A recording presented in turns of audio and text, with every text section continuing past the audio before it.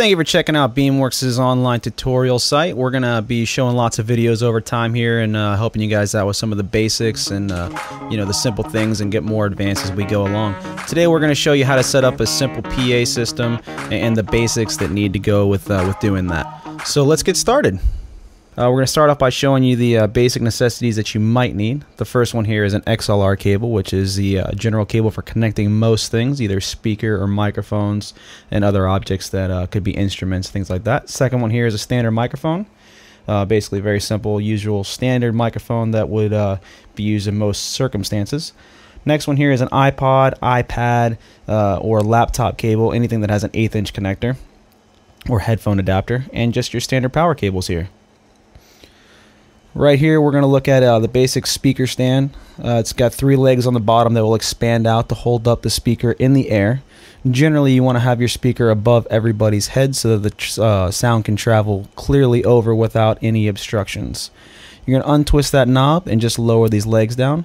Doesn't need to be too low or too high, just enough at a safe point where the speaker will not tip over easily.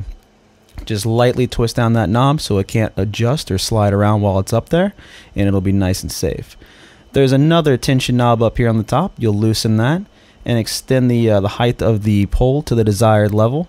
Again, you'll usually want it to be just above people's head. There's a safety pin on most speaker stands that in case the tension knob loses grip or has too much weight on it, it will not allow it to fall all the way down. So you can slide that in there, lower it, and again lightly tighten the tension knob to keep the speaker up at proper height. Now we're going to show you basically every bottom of a standard speaker will have a 2-inch hole in the bottom or an 1.5 inch hole, which will go over any universal speaker stand, so it'll slide over just like this. And the back of most speakers will have a tiny screw there where the speaker can be tightened so it cannot continue to rotate. Basically, you're going to take a regular D-plug or IEC cable, which will come with any speaker, plug it in there and give yourself some power. Naturally, all these speakers will need to be plugged into the wall or a power source to make sure that they will turn on. So make sure you're all powered up. You can turn the power on now or after everything's plugged in. It doesn't matter when you do that.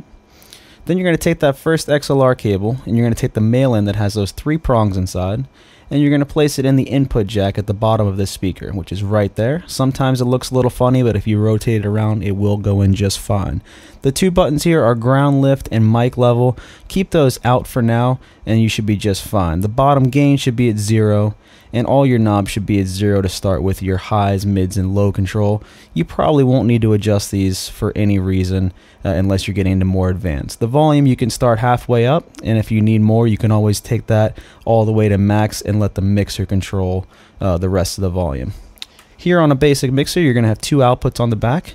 If you're using 1 speaker, you can just plug in 1. If you have 2 speakers, naturally you can plug in more than that. It'll go in just there with the female side in the back. Again, regular IEC or D plug that'll power you up. There's 2 switches on the back. You'll want to turn the power switch on, and the second switch is for phantom power, and you can leave that off. That's for a further tutorial for more advanced microphones. Again, always plug your source into the wall or power source to make sure that you can get powered up and make sure your signal's actually moving along.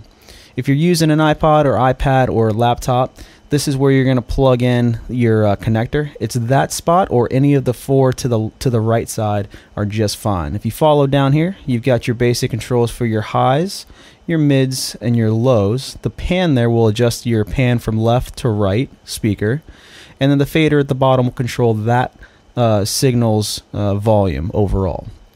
If you're going to use a microphone or an instrument that requires XLR, you can use this spot right here or any of the first 6 inputs. It plugs in just like so. And the knob at the very top is your gain volume, so you can usually keep that about halfway and you're fine. Don't worry about the auxes in this tutorial. The blue knobs there are your EQ, which is your high, mids, and lows, and again the pan knob there at the bottom. You'll take the other end of the XLR cable, the female side, and it'll plug in just in the bottom of a microphone or any standard instrument, microphone or product.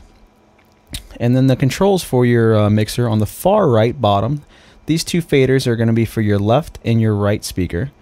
And you will bring those up to about unity, which is the U there, or 0 if it's a different mixer. and then you'll leave them there pretty much the whole time.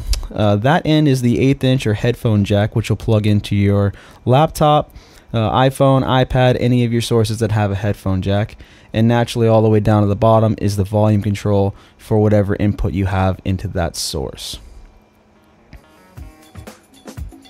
Again, we'd like to thank you guys for checking out the Beamworks YouTube page and how to set up a basic PA system. If you guys have any questions, feel free to give us a call at 813-855-0709 or check us out on the web at www.beamworksinc.com or on Facebook at facebook.com/beamworks.